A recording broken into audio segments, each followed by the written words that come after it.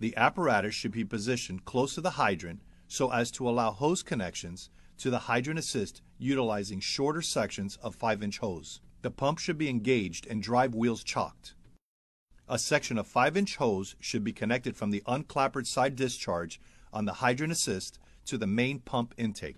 Another 5-inch hose is then connected from the clappered side discharge of the hydrant assist to a large diameter pump discharge.